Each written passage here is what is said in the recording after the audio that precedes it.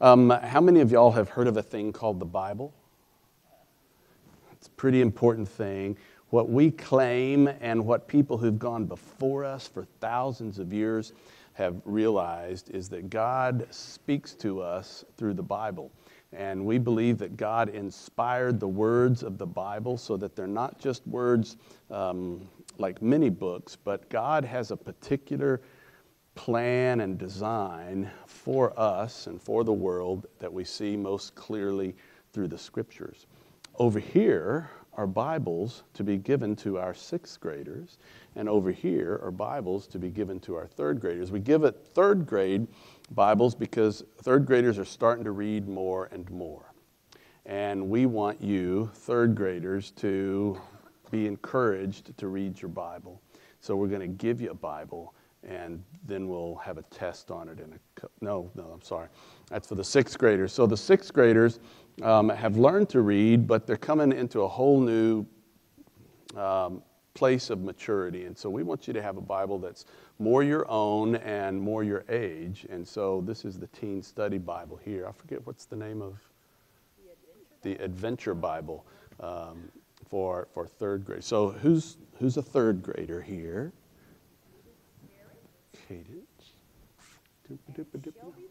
Shelby. And the rest will get theirs. And then sixth graders. Mason. Kelsey. And Teresa. Okay. So these Bibles are ones that I hope you have all your life. I want to encourage you to write in them.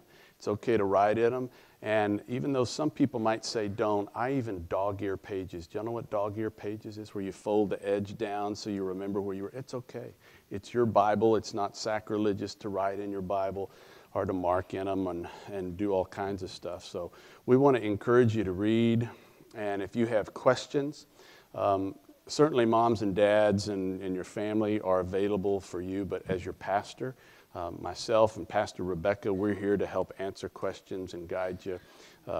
Both Debbie and Victoria would do that, and the larger body of Christ. How many of y'all, choir and larger church, if one of these young'uns had a question about the Bible, would you be willing to help them answer it?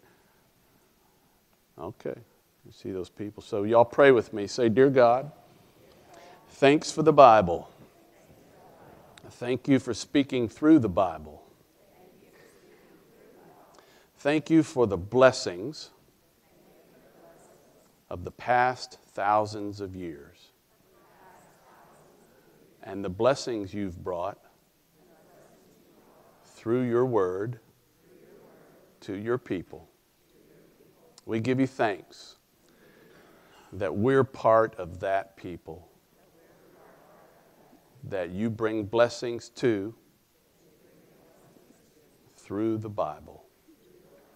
Open us, challenge us, excite us, and bless us that we can be a blessing for you. We ask it in Jesus' name, and all God's people said, amen. All right, thank y'all. Miss Carolyn, bring it to Sunday school all the time. Miss Carolyn has Bible Pops.